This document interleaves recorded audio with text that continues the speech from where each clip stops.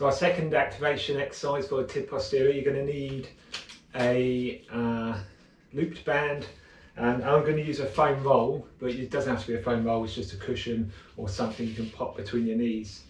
So there's a few bits to set this up. First thing I'm going to do is take the band, and I'm going to put it round both feet, and I'm going to put it, if you feel on the outside of your ankle, the prominent ankle bone, it's going to be sat on those bones, okay?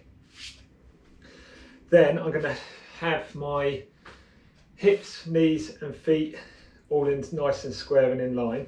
And what I can do to stop, there's a tendency for the knees to start to curl in as you start performing the exercise.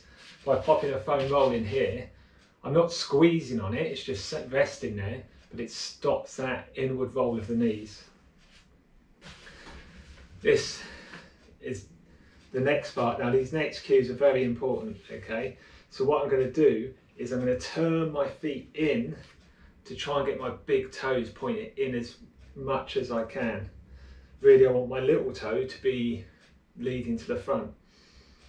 Then I'm going to lift my toes off the floor, so I'm curling up on the feet, and then pushing gently out into the band at the ankle, I'm going to raise my heels up off the floor. I'm going to lift them up on a 2 count, hold it for a 4 count, 4, and then 1, 2, down.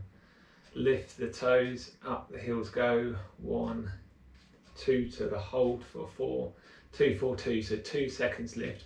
I can't exercise, talk and count all at once, it's completely beyond me. So it's a 2-second lift, a 4-second hold, and then a 2-second lower. So as we lift the heel, we lift the toes, pushing it out on the band just gently, holding for the 4, and then down for the 2. Again, this is one of those exercises you look at it and think, yeah, I can do that. When you get into your 6th, 7th, 8th one, you know you're doing it. And it's really good exercise for activating that tib posterior.